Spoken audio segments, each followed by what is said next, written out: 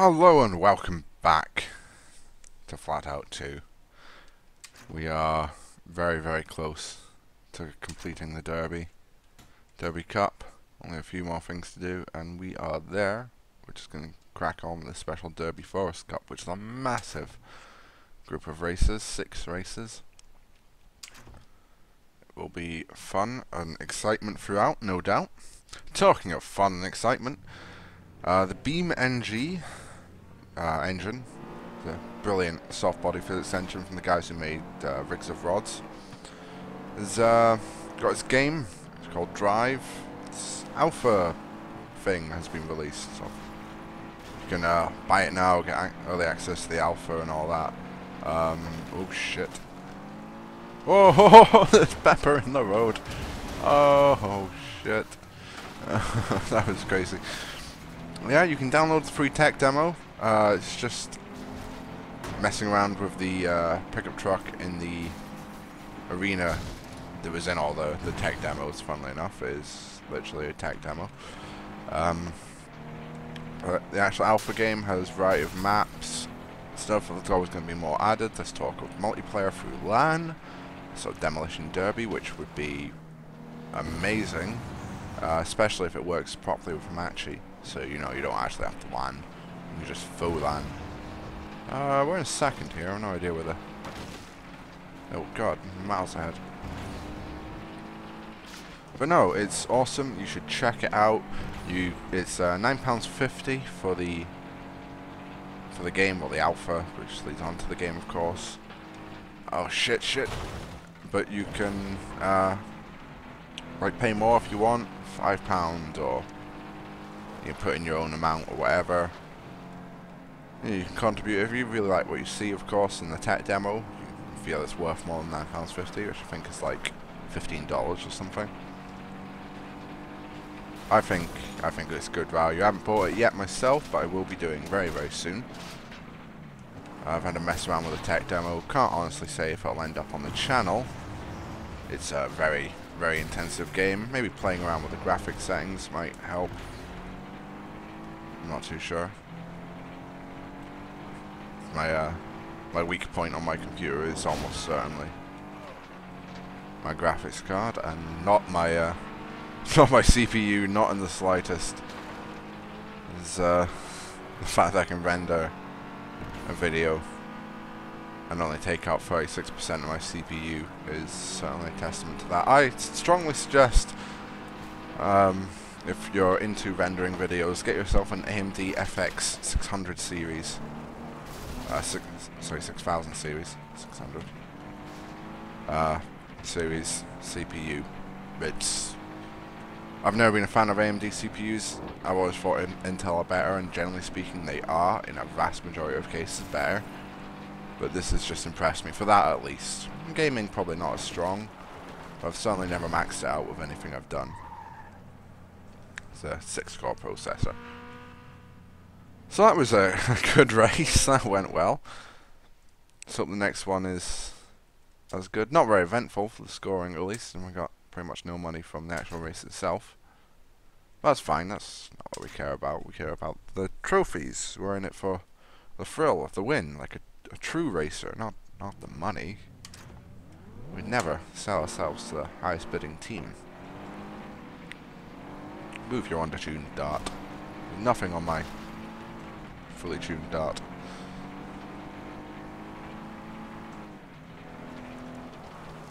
There's a fence being thrown at me here.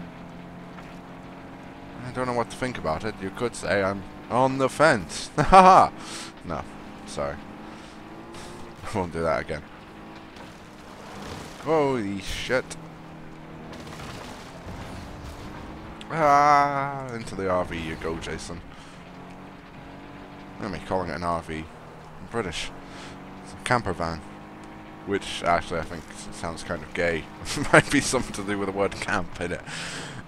Nothing wrong with being gay, but it's, I don't know, this whole thing about being as manly as one can be, and using the word camp on a regular basis certainly prevents that. So yeah, RV it is. Recreational vehicle. which I suppose could be any vehicle you use for recreational purposes. So say you have a SUV, sports utility vehicle. This is getting complicated, but if you were to use an SUV for your trips away, that would be a recreational vehicle. I suppose amateur motorsports is a form of recreation, so say you had a track day car or an autocross car or a rallycross car that you used, that would be an RV. Sports utility vehicle is interesting. I believe the term comes from the idea that you'd use an SUV to maybe tow your motorboat, your something to do with extreme sporting, a surfboard or something. That you could don't quote me on that one. I'm not actually too sure. Oh shit! Boulders. But I suppose that could be anything. But do we really need to muddy the waters with sort of classifications of vehicles any more than manufacturers have already done? Seriously, the amount of crossover of this and my all-wheel drive 7-seating estate car tuned by tuning house, the in-house tuning house, I suppose. Oh shit! Oh, we got lucky with that. If we hadn't clipped whatever the fuck that was, we would have hit that tree full on. Do you mind? Thank you. So, looking at third position, I think, for this one. As I was saying, manufacturers have already done a good enough job of messing around with sort of groupings of vehicles, and you know, a family sedan isn't a family sedan anymore. You don't buy a small family hatchback anymore to take your family somewhere. You take a sort of hatchback crossover like the Nissan Qashqai, which is, or Cash Cow, how many they've sold. It's all confusing enough. So yes, I think we'll stick with an RV being an RV or a camper van, a mobile home, if you will, and a SUV can just be what the mothers in Chelsea take their kids to school with.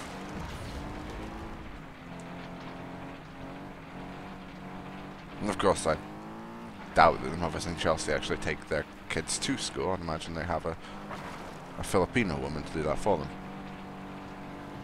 Holy shit, there's that stone again. We did not get off as well that time. That was quite the trip. Right, we've got to block these guys if they come in too quick. Seems fine. She's pretty damaged. That's Katie Jackson there. Oh, we just got away with that. Ah, there we go. Brilliant.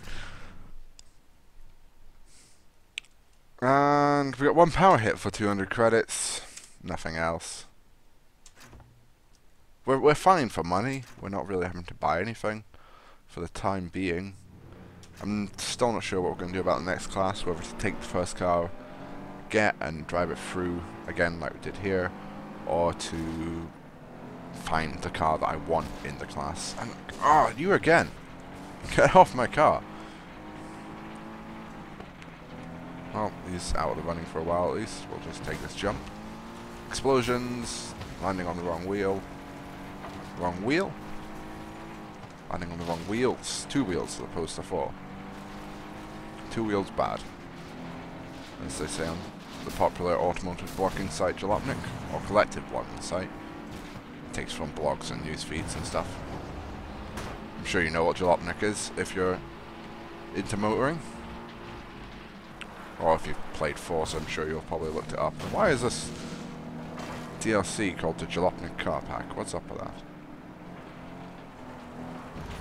Which is why, although it's safe to say that most Forza games are good, I couldn't possibly take Jalopnik or Kotaku's words on, Kotaku being the gaming side of that group of websites, but how good it was. They do actually get dedicated writers for the sites, as well as like the reposting of stuff for that race. Throwing girders at Jason Benton? Jack Benton, you began with J. Oh, okay. Oh, speed boost from the pepper there. Got understeer because the front wheels aren't actually on the ground.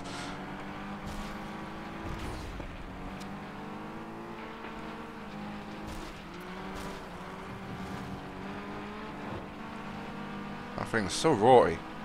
It's maxing out now. It sounds like someone's blending. Sophia Martinez there making a smoothie behind me. So I should make me one. Like a mango smoothie if possible. I don't think she took the joke too well. She's... oh, fuck. Yeah, we'll just do that. That's fine. Is that the same two people ahead of me again? That could become problematic for the championship. Don't want a championship fight like we did last time. I'd rather go back to getting gold. Oh, fuck. Whoops. And boom. Nice. Really nice. So, yeah, how's that? I didn't get anything there. Anything there, but championship standings, we're still leading, but by 1 point. We're going to have to step up our game. Pine Grove 2. Not sure I know this track. Play some sort of dirt racing track.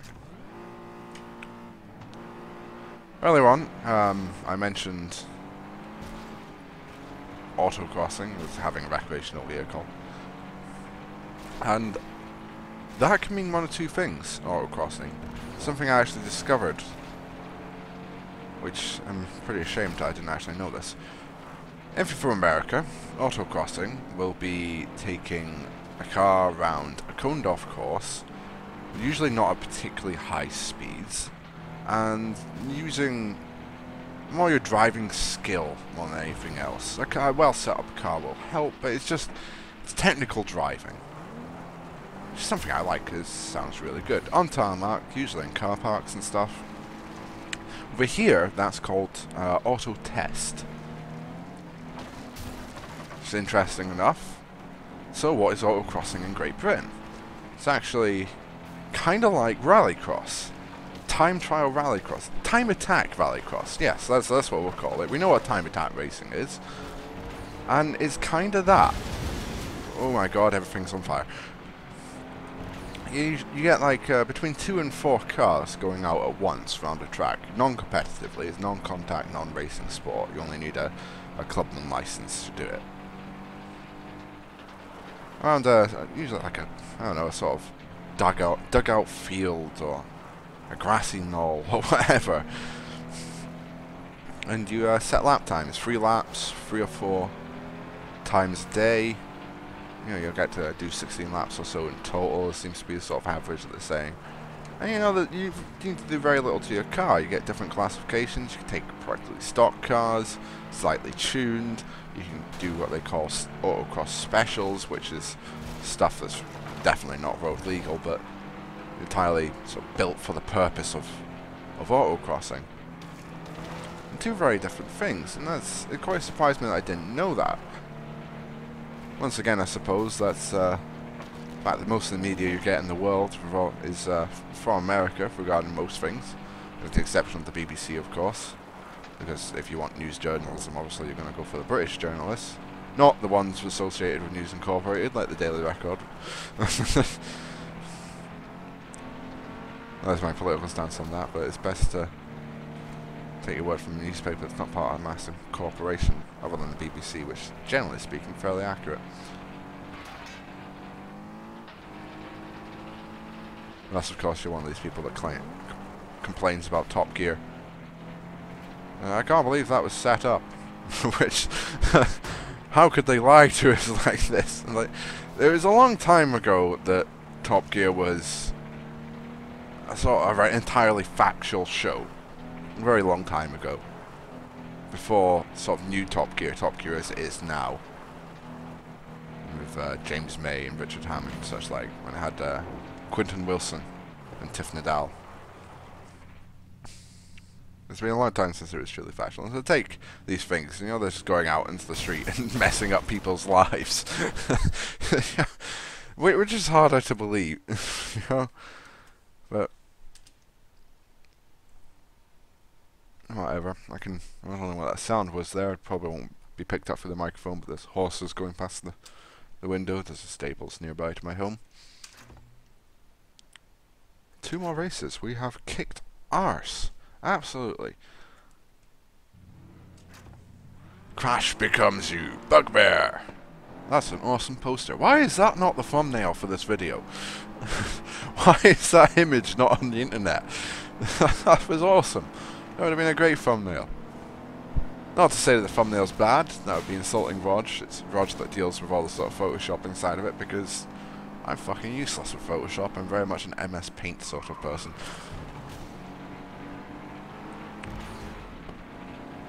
The more artistic side of things is usually covered by Rog. I'm more of an ideas person than a practical person. I'm like, oh, you could do this. Rog says, yeah, great idea, and it gets done. Oh no, we'll call me the designer, him the engineer.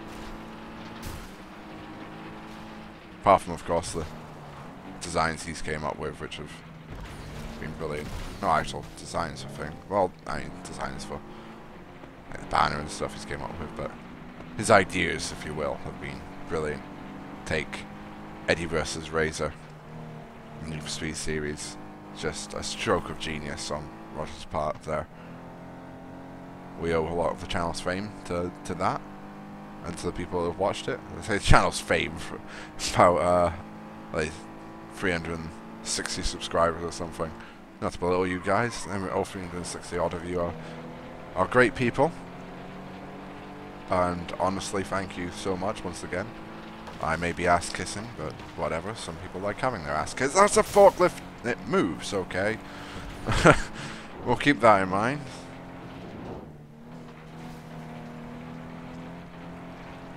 Not just dominating these races, which is nice. I'll take the low road this time. Get understeer. Use jack. It did jack.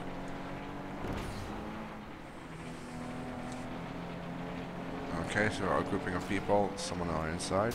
Oh shit! Thanks a lot, asshat. Jeez, what do you have to do that for? Oh, and he's out. No, he's held together by Jason Walker there. I think it was he rammed into. Get some air, get some nitrous. Land it, land it. No. Whoa. Fishtail.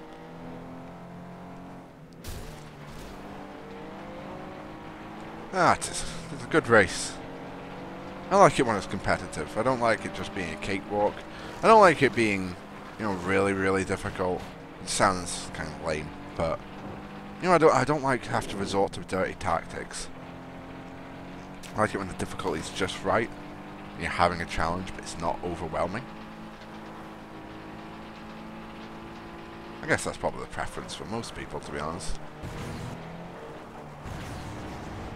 Get some speed up.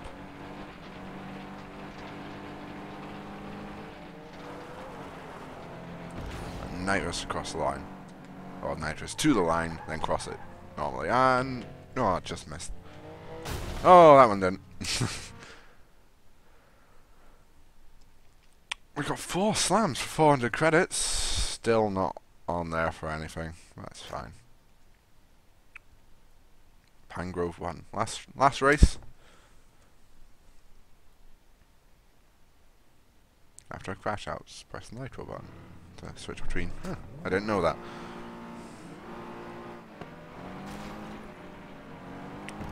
I still don't like it being difficult because I'm driving like a total dick. You know, you'll have those days where you just can't drive for your life. You again! Get off my car! I think he crashed out, I'm not sure. I'm not even just those days. You'll be playing a game and you just can't get the driving down. Or you haven't played it for ages and you still can't get the driving down. And when it's difficult like that, I have to say I don't really enjoy it. Not to mean I won't try. I mean, take Juiced 1 before I had to stop the series, for example. It was difficult. I tried my best, but I was mostly hindered by the controls, and in fact, I just couldn't get a grip of the ridiculous physics within the game. Oh, this is going to end bad. That did end bad. Everyone's ended bad here. Absolute carnage. There were points where I really didn't enjoy that. I have to be honest. There was moments where, you know, I was really considering, why am I still doing this series? I suck. Why am I doing this? And you just get over it. You suck it up and you keep trying. And you slowly get better. And I did get better.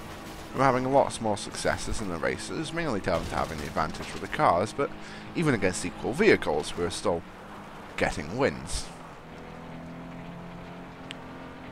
I guess difficulty is such a large aspect of games these days. It's something that's continually discussed. And you've got a case of, oh, this game is so easy, it's just pandering. Oh, this game is too hard, it's like Nintendo hard. But why is Nintendo hard even a thing? I know that old Nintendo games are difficult. I played them. They were fucking hell compared to like 90% of the games today. It's just impossible. When they started doing the old school Nintendo games on the Wii U, people posting screenshots constantly of I'm stuck here. Admittedly, usually kids, because they haven't actually experienced Nintendo's heyday. And is that down to the fact that games are easier now and they're just used to having an easy time? I don't think so. I think Nintendo games were probably, you know, the difficulty you really want from a game. I think we're just sort of, I don't know. I think we're pussying out. But whatever. A little bit of a rant there. I'm third, that's not what I want to be. Oh shit, this again. Landed it that time. My right leg is completely dead, by the way, so if this pauses at any point, it's just because I'm screaming into the sun. Oh god, I am not going to be able to move for a good hour or so.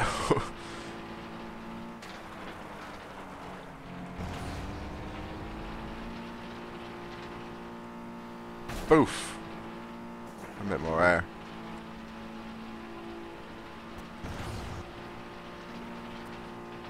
That was a nice, long, easy stretch there. Sofia Martinez, out of the way. You are, I believe, in second in the championship. You bitch. You little bitch. Clipping that tree again. Part of a tree, rather. Uh-oh. Uh-oh. Shit.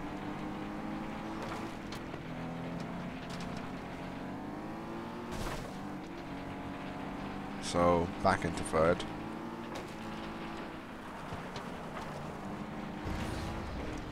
Nitrous along here. Nice. That's how we like to end our races. So let's... Oh, I should have waited for that crash. Never mind. Not like there's a shortage of crashes. And Jesus, Katie, well done. Well fucking done. So we won the tournament. By quite a considerable margin, actually. 2400. Reward, Derby Ball 3 unlocked. And we've unlocked the Venom. Nice. Really nice. Now, of course, if I wanted to buy a Derby class car, that'd be great, but I don't. Okay, so the Derby finals unlocked. We've got 10 grand. Let's have a look at that, see.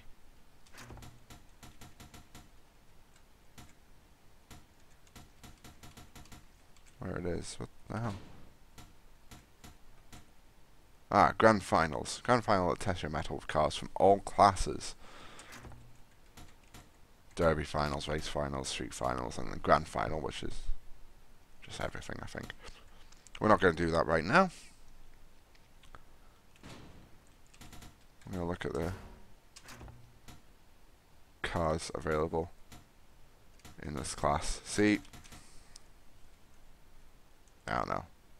What I'm wanting to do is to buy a CTR initially, although there's a couple of nice motors elsewhere. The CTR, CRX rather, is quite nice, but I would like to buy the Lancia, which isn't a Lancia at all, obviously. It's a Datsun, and that's ultimately what I want to get. So I'll probably, again, there is the DeLorean lookalike, isn't there? The Fortune. Daytona, clearly Camaro. Is that a Challenger? I think it is. But Lentus, Ventura, and then you've got the Insetta, which really is that's a race class car when you look at it, but